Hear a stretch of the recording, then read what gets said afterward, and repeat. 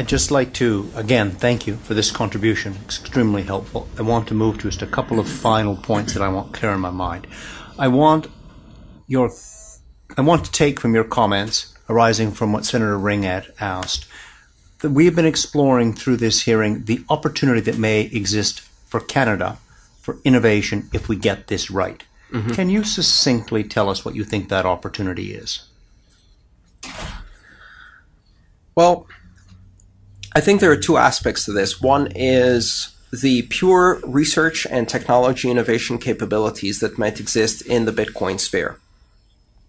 One of the things I like to emphasize is that Bitcoin is not just money for the internet, and to look at it simply as money for the internet is to miss the point. Bitcoin is the internet of money. Currency is just the first app. Currency is an app running on a decentralized trust network based on the blockchain technology, which means that many other apps will exist.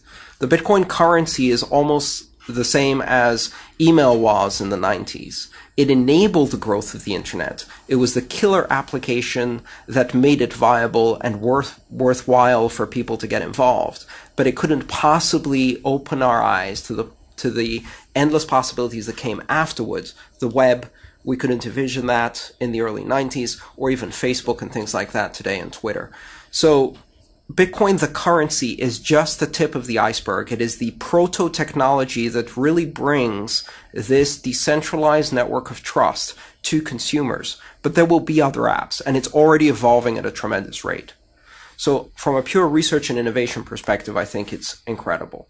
The other thing is to think about the possibilities of extending banking services. And even though Canada has a highly banked population, there are still pockets within this country. I know that in the US, close to 18% of the population have very limited banking capabilities. And that is probably true of most developed nations. There are pockets within this country where people have very little access to banks. I think the combination of doing primary research and innovation in these new technologies and opening banking to reach different corners of this country and disadvantaged parts of the population, that is a very potent combination, especially if we take advantage of the international aspects of this currency. Thank you very much. And one last question, if I may, Mr. Chairman. How did New York State get it wrong? I think they got it wrong in many ways. First of all, by rushing to regulate very soon, but more importantly, by regulating Bitcoin in exactly the same way that the banking system currently operates and failing to see the distinctions between Bitcoin and the current system. The only analogy I can think of is if in the proto-internet, the Federal Communications Commission in the United States had decided that the internet was simply a sophisticated form of CB radio and required a license from every website operator.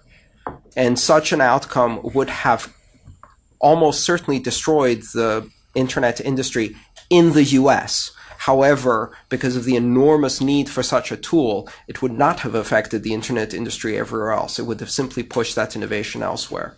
I think treating Bitcoin as a proto-bank account with some fancy features is to miss the point, and regulating it then as such completely stifles it. It puts it immediately into the playing field of incumbents, it ties them up in the same kinds of regulations, and it forces us to behave more like a bank when its unique characteristic is that it isn't a bank. Thank you very much. Thank you, Mr. Chairman. Thank you.